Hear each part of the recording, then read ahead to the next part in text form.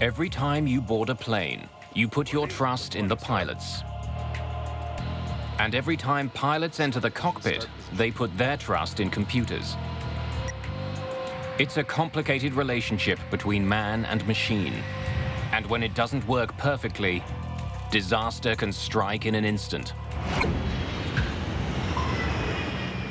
Lima, Peru, October the 2nd, 1996. Aero Peru Flight 603 prepares for takeoff for Santiago, Chile. The plane is a 4-year-old Boeing 757, a highly sophisticated jet known for its reliability and safety. The jet is among a new generation of computer-controlled aircraft, in which pilots are trained to rely on a central data system that is designed to reduce errors, both mechanical and human. Gear up. Tonight, though, within minutes of takeoff, the flight begins to go horribly wrong. The altimeters are stuck.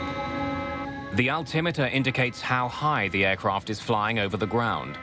It reads 0, but the plane is clearly airborne. As the two men try to solve the first problem, they lose another crucial instrument: the airspeed indicator. The speed. Bewildered by the host of confusing warnings, Captain Schreiber decides to land.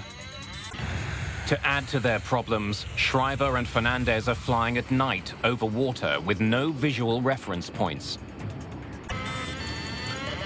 Unable to trust their instruments, the pilots have to depend on information from the ground. Even as they try to return to the airport, the havoc in the cockpit gets worse. Now the stall warning sounds.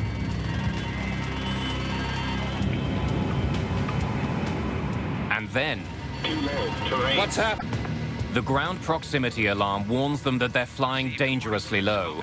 Investigators manage to find the data recorders.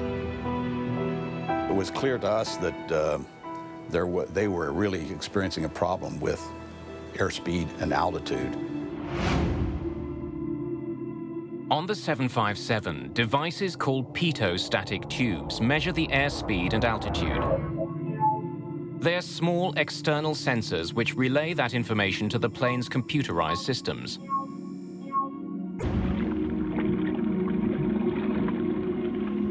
Deep underwater, tape is discovered covering the plane's sensors. Just before Aero Peru 603 lifted off from Lima, maintenance workers had cleaned the jet. A worker had covered the static ports with tape to protect them. This is standard procedure. But when the maintenance was complete, the worker forgot to remove the tape. It was a small oversight with tragic results.